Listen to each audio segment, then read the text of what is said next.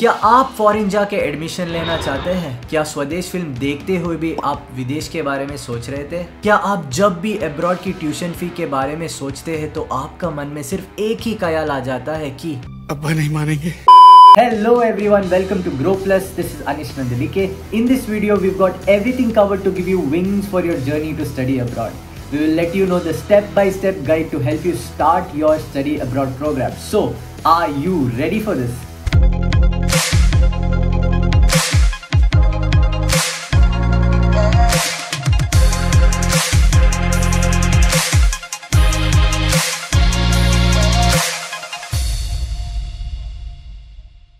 Studying abroad is a global experience with students crossing countries, continents and even oceans to get the best education possible. Like my dad used to say, हर रोज नदी तैर के school जाते थे हम. But have you wondered why choosing to study at a university abroad became so popular? The truth is, studying overseas has many benefits, from helping you find a good job to improving your social life and obviously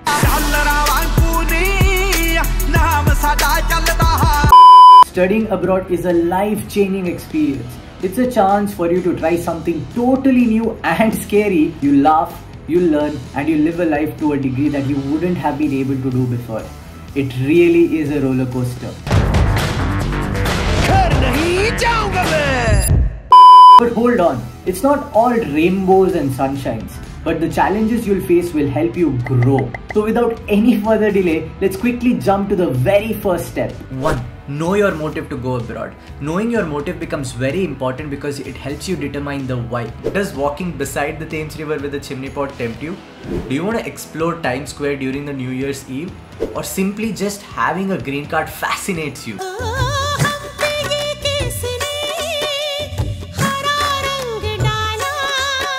Let's take a few examples. For some of my friends, the sole purpose of going abroad is to secure a PR and settle down there. While for my other friends, the motive to go abroad was to meet a lot of new people, learn new languages, experience cultures and build relationships. So in example 1, the motive was to get PR and settle down there. While in example 2, the motive was to be exposed to a lot of cultures and people, but not ultimately settle down there. So you should be very clear with your why, because going abroad is a big step and it requires a lot of money. भाई पैसा हो तो क्या कुछ नहीं हो सकता.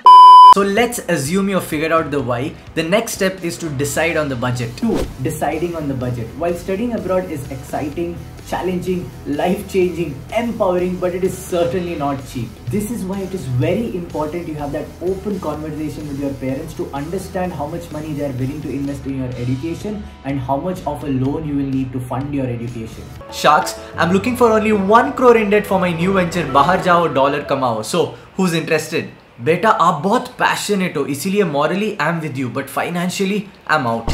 There are a lot of costs whenever you're living abroad. One, of course, you'll have to pay the tuition fee to the university, but apart from that, also account for your monthly expenses like rent, utility, public transport and many more.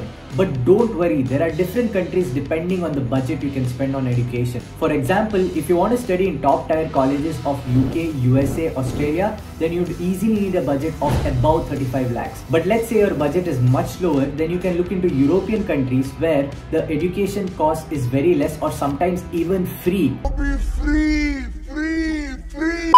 Yes, you heard that right. Absolutely free. The only caveat is you have to know the language of the country and of course take care of your personal expenses. Once you have figured out the motive and the budget, this is when you can choose the country, course and the university you want to get into. Which brings us to the next step. 3. Research. Start with the basics. You can go to the Baba of our generation. But hey, don't go to your mom and ask which Baba she follows. The Baba I am referring to is Google. You will find a lot of YouTube videos, blogs and personal experiences shared by different people who have already studied abroad. If you're confused about where to get started, try to find the category of course that you would be interested in. Is it fine arts? Is it technology or engineering? Or is it finance related? Depending on the course, look for what interests you the most. Once you've figured out what category of course you would want to pursue, then you can find countries which are well suited for these categories. For example, if you would want to pursue a fine art related course, then it's not ideal for you to go to US or Canada because these countries are well known for engineering and tech courses. Similarly, Australia is well known for medical courses and UK is optimal for business and finance courses. But before you lock in the country, it's very important you know about the culture, climate, living expenses, food, and lastly, discrimination rate if any. To understand US, UK, Australia are not the only options. If you're looking for affordable and good quality spots, you can also look for Norway, Germany, Switzerland, Denmark, Belgium and Spain. Toda mi vida con tu querer. ना मैं समझा. Once you have figured out the field and study and country, it is time for you to research about the colleges offering those courses. You can start researching about the course on their website and also talk to admission officers. You can attend some college admission fairs to network with like-minded people, or the best way would be to talk to an existing student from that college. You'll get an idea of the college and the country. Finally, shortlist 5 to 10 colleges that you would want to target. Now that we have a list of colleges that we would want to target, it's time to get working for the exams. चिंता ना करो, मैं हर test pass करके दिखाऊंगा, चाहिए मेरा blood test क्यों ना ले ले. 4. Top exams to be given for study abroad. There are majorly 4 study abroad exams. 1. SAT. It is for undergraduate programs and the questions are asked related to maths and English of class 12th. 2. GRE. If you want to pursue masters in science and technology, then this is the exam you would have to give. 3. GMAT. For management and business related courses like MBA, MIM, etc. 4. IELTS, TOEFL, PT. These are compulsory English language tests you would have to give. To study an English thought program in a foreign university, you'll have to first show evidence for your English language proficiency. You see, sir, I can talk English, I can walk English, I can laugh English, because English is a very funny language. Most of the universities accept one of the certification, that is IELTS Academic, TOEFL IBT or PT Academic. International English exams evaluate 4 main skills, that is writing, speaking, listening and reading. Once you have figured out these things, it is time to move on to the next thing, that is कागज. हम कागज नहीं दिखाएंगे. What are some documents you'll need to make this study abroad plan a reality? The documents required. Majorly this can be divided into 4 parts. 1. Application necessary files like LOR, letter of recommendation, SOP, statement of purpose, transcripts of 10th, 12th and CGPA mark sheet, work experience proof and lastly your CV, जो please किसी से copy paste मत करना. दुनिया से कहो copy ना. 2. Supporting documents which includes passport size photo, income proof, collateral if any and college ID proof. 3. Financial documents which include university fee payment, loan disbursement statement, bank statement along with scholarship details if applicable. 4. Travel documents which include passport, visa, Indian identity cards like Aadhaar, PAN card, driving license and most importantly health insurance. And after completing this momentous task of collecting all the kagas, it's time for the next big step. We come to the biggest concern of students. ये कच्चा बादाम के steps कैसे याद होंगे? No, not this one, but the high fee structure. So you definitely need to know about 6. How to finance your study abroad plan. High fees has always been an entry barrier to Indian students. In order to deal with this, there are some things that you can do. Firstly, sit down with your parents and understand how much money they can provide for your study abroad plan. Will they be able to fund the education completely? तुम्हारे पास और तुम्हारे पिताजी के पास दुनिया भर का पैसा है.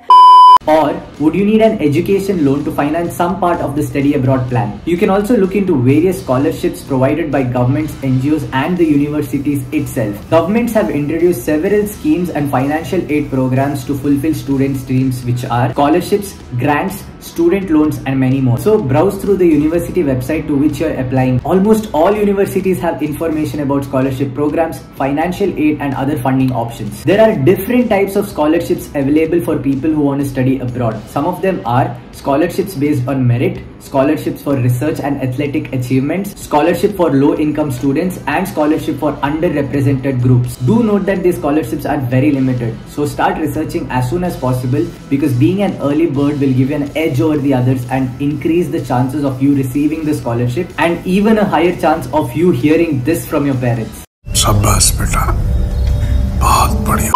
Lastly, a pro tip from our side. Keep in mind that even though you have amazing grades or an impressive SOP or LOR, always apply for more than one universities. It's true, you might get into that one university you applied for, but what will you do if you do not? Which is why always apply for 5 to 7 universities. One more thing, make sure that you apply as soon as possible, possibly when the applications are open, that is in the first round itself. This will increase the chances of you getting an admit, and you'll have a lot of time to apply for scholarships as well. And that's it. You're all set to go abroad. Excited? You should be. You're about to begin one of the most interesting, fun, empowering and also difficult chapters of your life. But remember, you will be a much better person by the end of it. And I hope आप सब अपने बाबूजी से सुने. जा सिमरन, जा जी ले अपनी जिंदगी. For more life enhancing content like this, subscribe to the Grow Plus channel, hit that like button, and if you have any topic suggestions or questions, drop them in the comments.